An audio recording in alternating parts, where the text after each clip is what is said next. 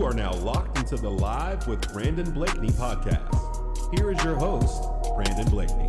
This is a different level of intensity that I'm not sure. I mean, this is the first year in, 8 years that the Fever have been in the playoffs?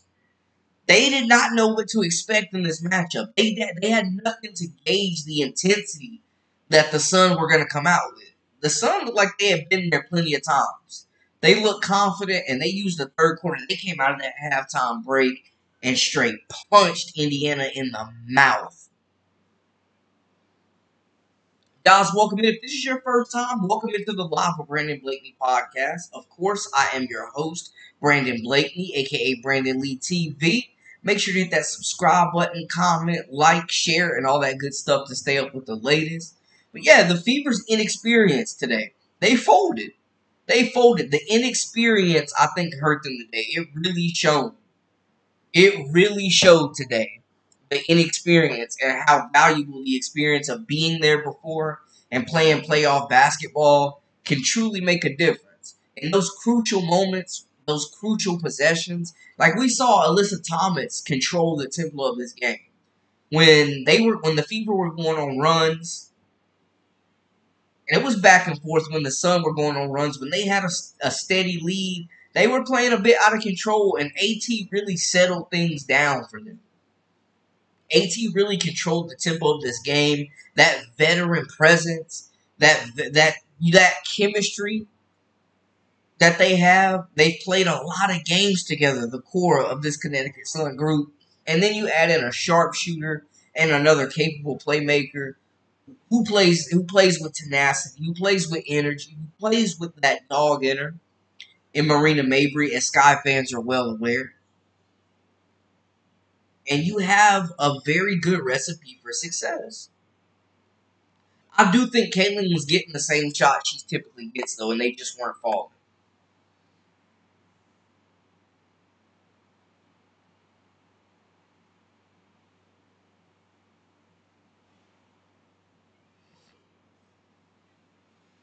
Yo, they have no answer for Bonner.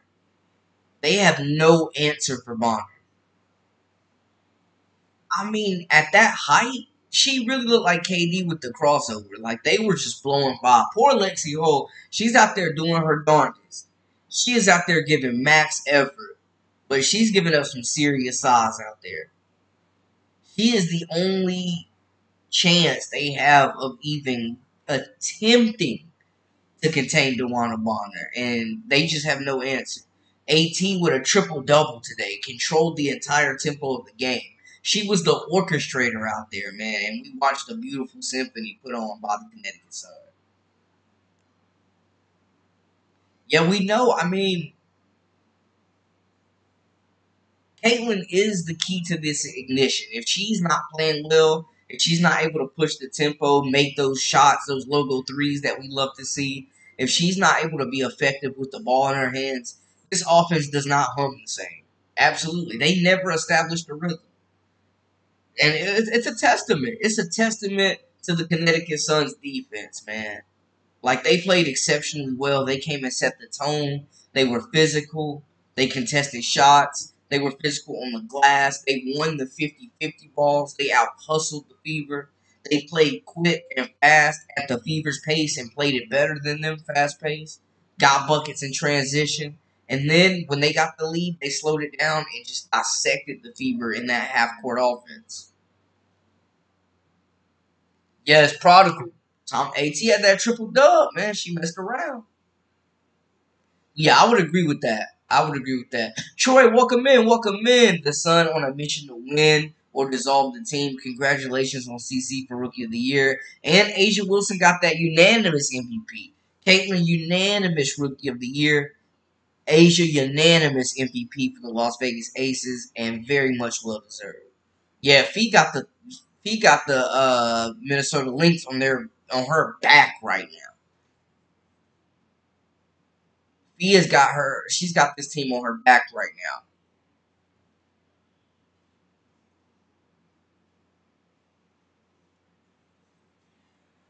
It was tough. It was a tough debut. And it was a small sample size, right? We wanted to know what playoff Caitlin would look like. And we got a small sample size today. Yeah, Nafisa Collier is special. She is special. I think the Minnesota Lynx have a very good chance of winning the title this year. I love Bridget Carlton. McBride's out there shooting the leather off the basketball right now. Courtney Williams is good. Like, yeah.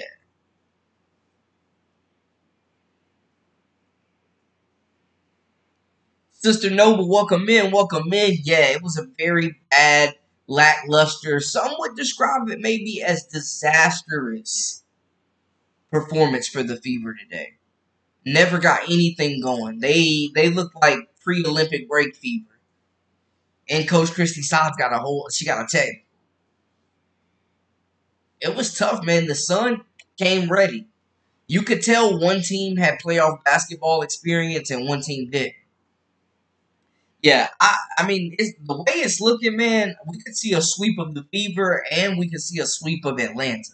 I'm expecting Atlanta to get swept. I honestly thought the Mercury were going to get swept, but they are in a dogfight right now with Minnesota. It's an 88-89 ball game.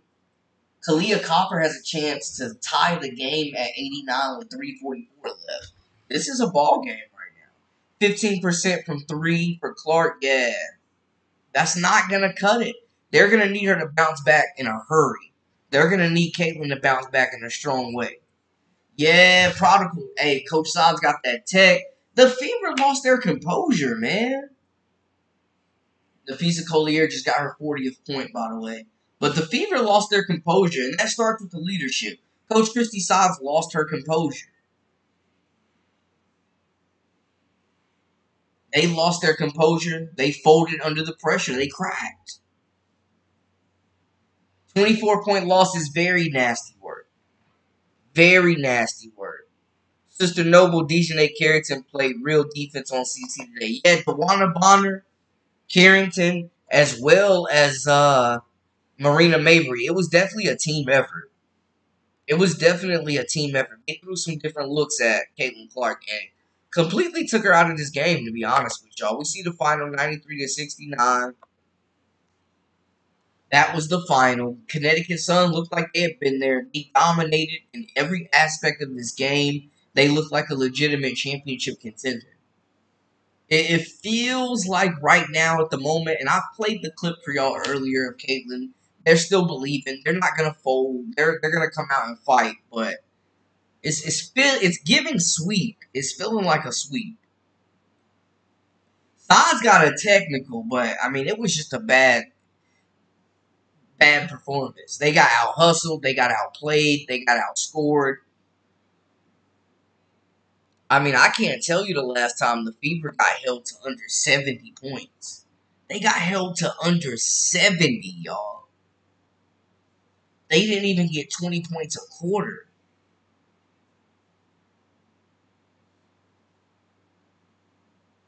I mean, the defense of the Sun was locked in. They had a game plan and they executed it flawlessly. They completely took Caitlin Clark out of this game. And I know that was not the debut of a player of Clark's caliber that we expected.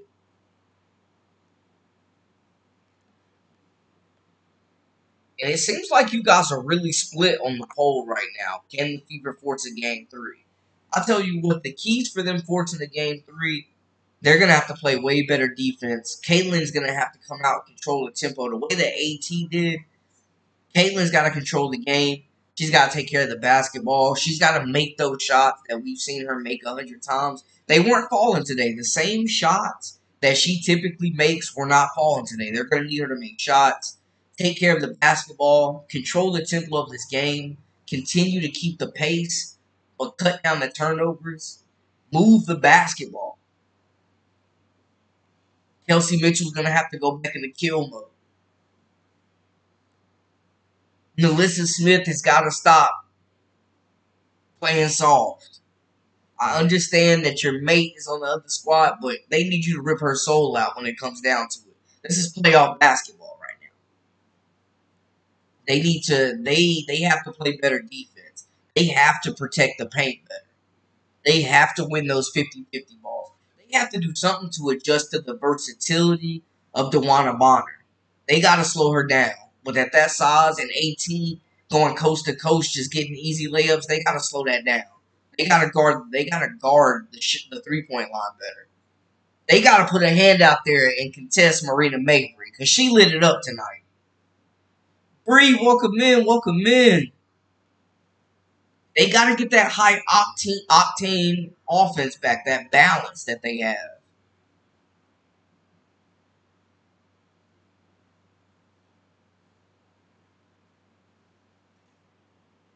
If Mitchell and Clark are hitting, they win. They have no defense. Yeah, they got to play fast. They're like the San Antonio Suns back in the Phoenix Suns back in the day, but they're just gonna try to outscore you. But being held to 69 points. Look, man, I'm just saying the Connecticut Sun look a couple tiers above the Fever today.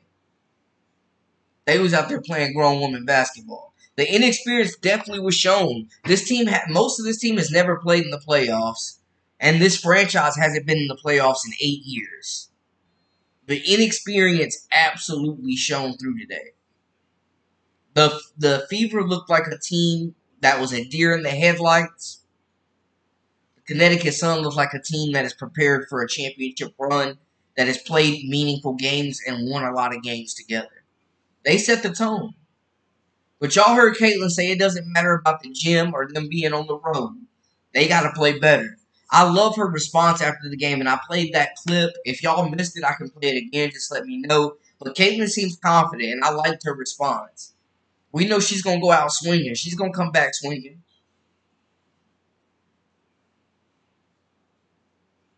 We know she's going to come back swinging. We know this Fever team is resilient. And, I mean, the pressure is on Connecticut, really. The Fever, we're not really expecting them to win this series. At least I wasn't. But they can go out and play carefree. The nerves were there today. You could tell. Like, the nerves, they did not look like they were playing Fever basketball today. The nerves were there. They looked shook. Mabry lit it up. Mabry lit it up. And the Fever have struggled to guard the 3-point shot all year. We know that. We know that, y'all. That is something that they've struggled with, just giving up open looks. Right? And on top of that, man, like Caitlin debuted a new shoe today. I like how you gonna get cooked like that in the Kobe's though, man. So Caitlin warmed up, you know what I'm saying? She was out there in the new Indiana Fever Nike Kobe 5 PEs. Yeesh, them things is fire. I ain't gonna lie. The black and gold, the playoff footwear is definitely a necessity as well.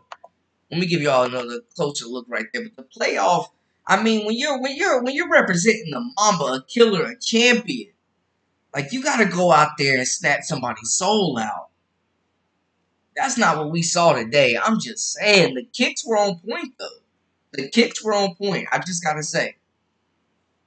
But the intensity of the playoffs is a different beast. This is something that the Fever, when inexperience meets the heart of a champion. Oh man, they say she played like Smush Parker. Had the Kobe's on. Had the Kobe's on, warmed up in the Kobe's. Did not give a Kobe-like performance. Prodigal says she played like Smush Parker. I'm just saying, man. Like, with a player of this caliber, this is not the debut that you want to see. But I agree with what you said, Lindy. Usually, Caitlin doesn't have too bad back-to-back games. But Dejanay Carrington has been giving her hell all season. All season. And y'all saw Dejanay complaining about when she got that Caitlin didn't get the follow-through foul after Caitlin smacked her in the head and knocked her contact out, which was wild.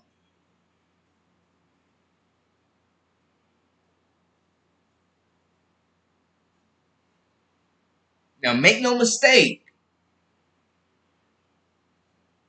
this loss is on the entire team. This loss does not fall on one player. This loss absolutely does not fall on one player.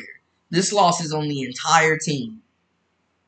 They weren't prepared, even down to the coaching staff. It's up to them to get this team prepared to play ball. The intensity was not there. I feel like the effort was lackluster. I feel like they just got outplayed. The offense never got into a rhythm. But they were taking the same shots they typically take. They just were not falling.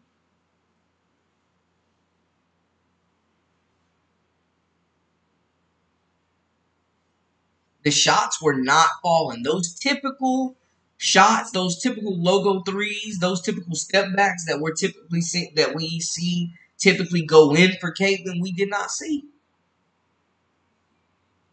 Yeah, I'm watching I got the Minnesota game up right now, 98-92. They're over the Phoenix Mercury, 38.3 seconds left. I will say though, man, like Phoenix made this a game. They were down by double digits.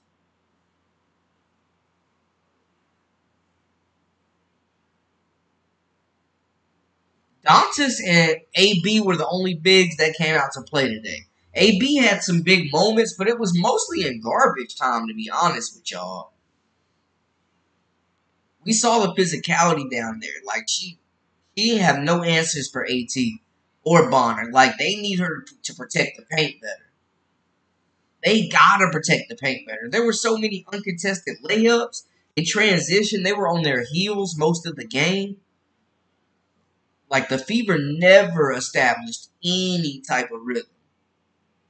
And that's a testament to the defense played by the Sun, giving them different looks. Not the debut that we expected from the Fever, who have been one of the hottest teams in the league since the break. But we didn't see those shots falling. We saw those outlet passes that Caitlin was trying to get up and get out of there real quick.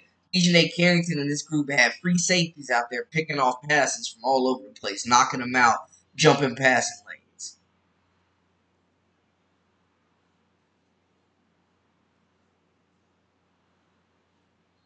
The Splash Sisters were not splashing today. But I think overall the team just played bad.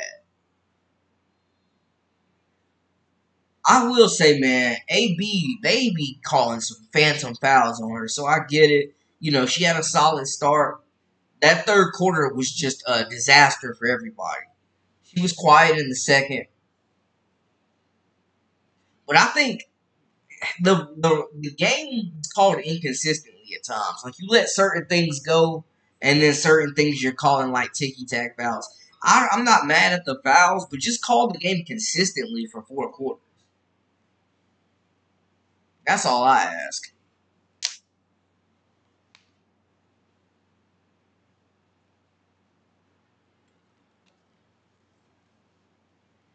No, the L is not on sides. The L is not on sides specifically. It's on the whole organization. But it starts up top. Like, the coaching staff has to get this team ready to play playoff basketball. Now they know what to expect. I absolutely think they will bounce back in game 2. I don't know if they're going to win, but I expect a way more inspired performance, I'll say, in game 2. They got their first playoff taste. They tasted a little blood. They got smacked in the mouth. They got bullied around. They got pushed around out there. But that third quarter was very much so the separator. That third quarter was everything. They came out of that locker room. I don't know what was said at halftime, but the Sun came out of that locker room, baby, and they punched the Fever in the mouth. Straight haymakers. B. Will, I agree. The Sun showed experience matters. They looked like a team that had been there before, and that's exactly what AT said in her postgame. They looked like a team that had been there before. But maybe now that the nerves are out of the way, the Fever come in and play a little bit more free, man. Like, they just didn't look like they were even having fun. This is the most exciting time of the year. Like, yeah, there's a lot of pressure. Yeah, there's a lot on the line. It's win or go home. And it's different a level of pressure when your season's on the line, different level of defense, a different level of intensity. But you still got to have fun out there as a young team.